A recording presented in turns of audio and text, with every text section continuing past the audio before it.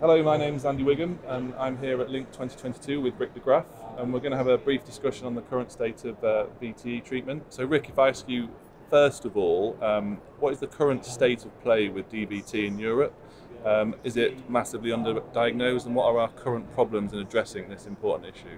Well, you directly picked the correct question, I think, Andrew, because that's what it's all about, isn't it? For now years and years, we are looking for more awareness, and it's, we are doing it, we're treating the patients, but the patients get referred to us by general physicians that do not know that we can treat them that well, and that happens in my country. I mean, I'm originally Dutch. That was in the Netherlands. It was like that. In Germany, it's I don't know. In the UK, it's like that, yeah. Right? Yeah. So that's a massive problem. Yeah, awareness is still a huge issue. Absolutely.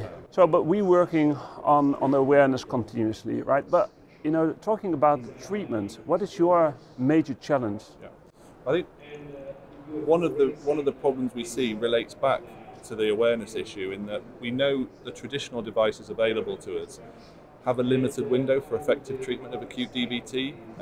Beyond 2 to 3 weeks, that the clot becomes too organised, and some of our currently available treatments are ineffective.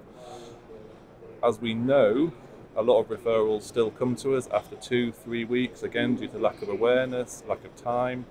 And then there are other issues we have. I mean, this was highlighted in the UK with COVID. We had limited operating room time, we had limited bed availability. One of the traditional treatments has always been thrombolysis for acute DVT. That comes with significant bleeding risk to the patient and has a significant impact on the health economics of a hospital, in that it needs ITU stay and one-to-one nursing.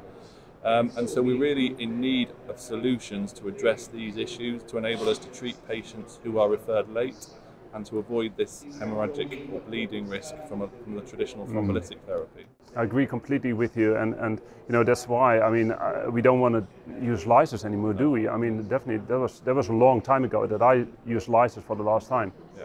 Now I know, Rick, you're a big advocate of interventional treatment for DVT. What's your current preferred treatment modality, and what are the reasons for this? Yeah, we talked about the lysis, right? So that we don't want to do that anymore. And I started out there with, 2009. We started with thrombolysis, and that's something that you definitely do not want to do, to young patients. Even take the smallest risk, you don't want to do that. So, and we went through all the devices out there, right? And my major problem was always I couldn't get all the thrombus out, and that's the major problem, because residual thrombus that's still left behind, that incurs a new thrombosis, right? So we do not want to do that. So thankfully, now I'm finally very confident that I have a device that takes out all the thrombus, right? So, and that's the key thing, take all the thrombus out, right?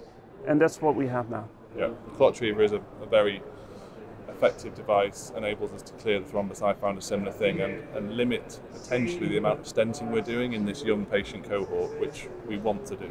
Yeah, we're talking about that for years, right? So we stenting, we have to stent chronic stuff, right? But the acute, you do not want to stent residual thrombus. You want to stent the cause of the thrombus, so maybe some kind of stenosis that's there that's causing the thrombus. But you want to take out all the thrombus and only stent the lesion that causes the DVT in the first place. Yeah, I think we're in a position to do that successfully. Absolutely. So, Andrew, you just mentioned the ClotTriever. Yeah. And we're talking about, that 2-week window. Do you think that ClotTriever is only possible to use inside that window of 2 weeks? No, I mean, I think that's one of the principal advantages of the device, is it's effective beyond 2 weeks, out beyond 6 weeks we've even found. Okay. I would even say it's possibly more effective in that subacute phase, because you get such good luminal clearance. But now we have a device where we can treat the patient in that acute setting if we get them. If we don't get them, we can treat them at 2 weeks. If they're missed, for example, and not referred late, or the patient decides to pursue a conservative treatment option, we can still treat them in a delayed manner out to 5-6 weeks effectively. And I think that is the real game changer, if you like, in terms of a device, that we have that range of treatment time available to us now. Yeah, that's a huge benefit. I see that as well, like that, because you get referrals really sometimes just too late. Yeah. We need that more. We need more awareness, and this is, as you say, a game changer. Thanks very much for talking today, Rick, and we'll close our little discussion there.